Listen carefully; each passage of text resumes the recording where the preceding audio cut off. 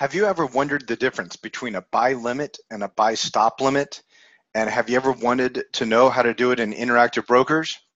Well, that's what we're going to talk about in this video. Hello, everyone. My name is Brad Reed. I am a real-life trader, and I would like to encourage you to be good. And by good, I mean get out of debt, achieve your financial dreams, and give generously to your community. Hope you enjoyed this free video. Need to tell you that this video is for education and entertainment only. I am not advising you to buy or sell specific stocks at specific prices.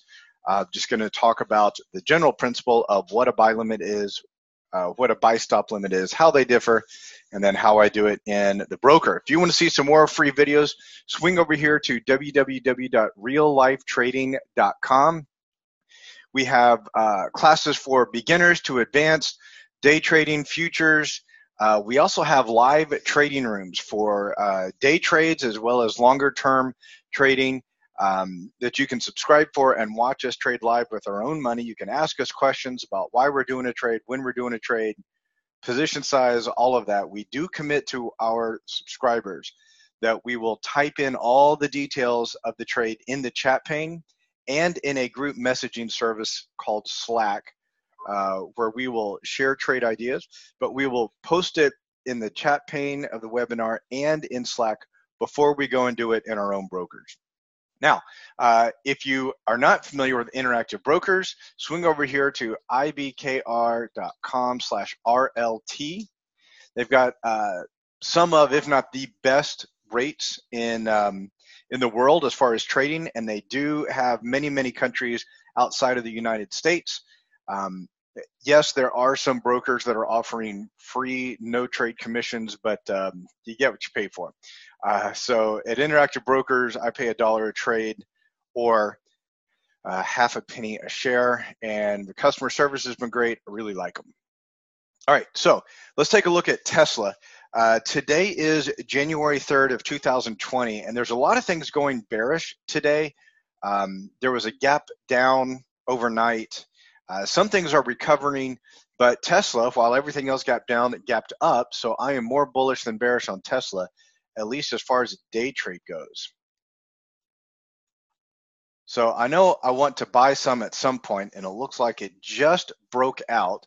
So let's first talk about what a buy limit would do. If I put a buy limit order about in here, what a limit buy order is going to tell the brokers, like, hey, if the stock gets to 449.07, because that's the number where I put the line, if it gets down to this price or lower, I want to buy some shares. So if the stock comes down to this point at all, my broker will buy me some shares. So let's just say, if I want to buy some, and again, I'm not advising you to, I'm just saying that, hey, if you want to know how a buy limit works, I could have a buy limit up here, in this case, 449.07. And let's just say I would have my protective stop at 443.30. And let me go ahead and put that up here so y'all know 0.07. Awesome. So I can then swing over here to Interactive Brokers. I've got Tesla pulled up right here. If you don't know how to do that, just type in Tesla. Then I like to hit Shift Enter. And just because this is a demonstration, I'm going to do one share. 449, I think I said 0.07. 0.07 would be just fine. And I like to always have my protective stop in, so I'm going to click the Advanced button, click the Attach Stop Loss, and I believe that was going to be 443.30. And then for the limit, let's just say a little bit under the high of the day, which is 454 even, so 453.98, 453.98. I like to click the Save button so I can see the lines on my chart over here. And that looks exactly what I want it to do. If it comes down to the green line I want in, hang on, I need to make this protective stop a little bit lower. So over here, it looks like the low got to 443. The low on that candle was 443.43. So I guess it just may be a picture thing. So I'm going to click submit, transmit, and now my order is in, and if the stock comes down to 449.07 or lower, it should buy me 1 share of Tesla. And if it goes down to 443.30, it will sell that at the next market price. And if it goes up to 453.98, it'll sell my 1 share at that price or higher. Groovy. So that's a buy limit, and we'll keep an eye on it to see if that fills. Now, the other type of order I wanted to talk about is called a buy stop limit. So what the stop limit is going to do is it's going to basically break it into 2 parts. Buy stop limit is going to equal buy stop plus, or I should say then, a buy limit.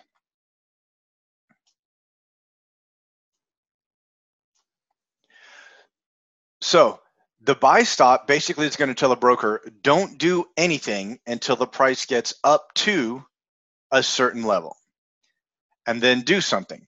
Now in Interactive Brokers, if you say buy stop, it'll default to what's called a buy stop market. And let's say, gosh, I have no idea why I'd want to do a high of the day break, but let's just say I'm going to do a high of the day break.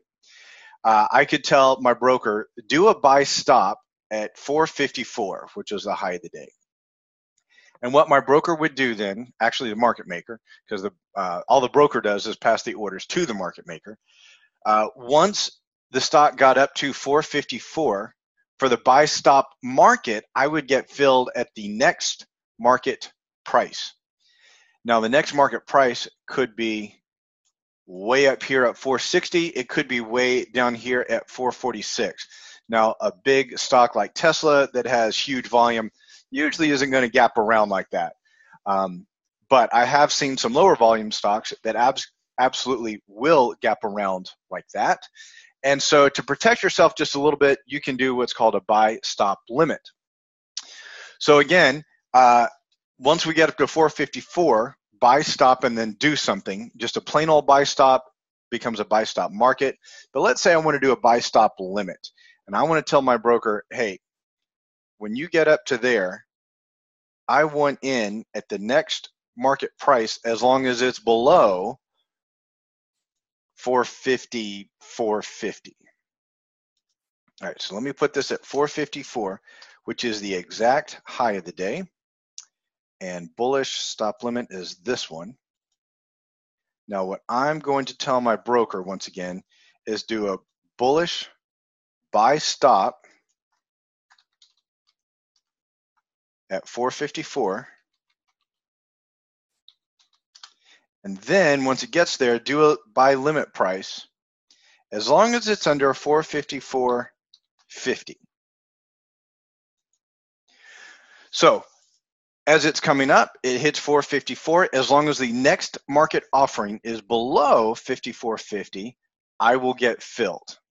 And that's what I want to do. Now, some people want it to see it break out, and then maybe they want to get filled down here. They want to get filled on a pullback, and that's fine.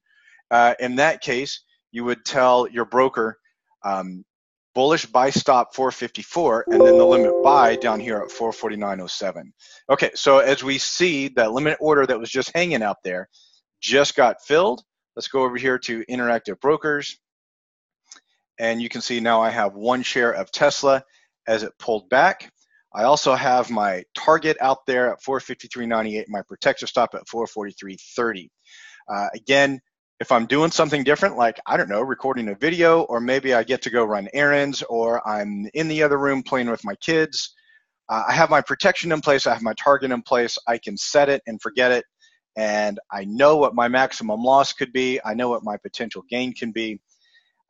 You know, real life comes before trading, and not just in the name of the company. Okay, so the buy limit just filled. Tell you what, let's change our stop limit order just a little bit. Let's say I want to get in if it breaks out of this candle right here where it just kind of reversed. Looks like a similar resistance to this over here. The high of that candle is 451.21. The high of that one is 450.70. So 450, 451.21. If it gets up to 451.25, I want to get it at 451.30 or lower. So I'm going to do a buy stop at 451.25 and then the limit at 451.30. And then if it gets back up there, I will buy another share. So let's go over here to Interactive Brokers. I'm going to change the buy limit here to a buy stop limit. Now, see the STP there? That's the buy stop, and it becomes a buy stop market. But I want to do the buy stop limit. Quantity shares will be 1. And then you see I have a limit price and a stop price. So again, if it gets up to 451.25, I want to get filled at 451.30 or below. And again, I'm always going to do a protective stop. I never want to have an order sitting out there without a protective stop ready to go, because what if my internet goes out? What if I have to run up to my kid's school? What if who knows what? I want to have my loss, my downside protected at all times. So I click save just to see my line, and I see that the green line up there just a little bit over that resistance. So if it rotates back up there, that's where I will want to buy 1 share and then again get out right at the high of the day. So I click submit and transmit, and my order is in. Let's go back over here to the chart and see if that's going to come back up. And because it may take a while, I'm going to pause the video, and when it gets closer to being filled, I will resume and we can watch it get filled. All right, so I've switched over to the 1-minute chart here on Tesla. Looks like there's a little resistance here at 449.28. So I'm going to lower that order down to 449.30 for the stop part. Let's see, 449.30 for the stop part, and we'll make it 449.35 for the limit part, and see if that'll get filled. Come over here to Interactive Brokers, and I'm going to modify the order ticket, and I did that by right-clicking. Come over here to Order Ticket, and I'm just going to change the stop price again to 449.30. and change the limit price to 449.35. And then this blue button is the transmit. And right when I did that, the market price was 449.30. So I did get filled, but I did get filled at 449.35.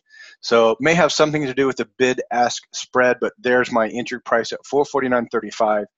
Again, it might have jumped up. I did see it jump up quite a bit. So maybe it hit the buy stop at 449.30, and then the next market price was at 449.35. But regardless, I have showed you 2 trades, a buy limit and a buy stop limit. I got filled on both of those, and that's how that works. Thank you so much for watching this video. Please go to www.reallifetrading.com to check out more free videos. And again, if you want to sign up with Interactive Brokers or just check it out, go to ibkr.com/RLT. Thanks for watching, and as always, trade on logic, not on hope. Have a good one, everybody.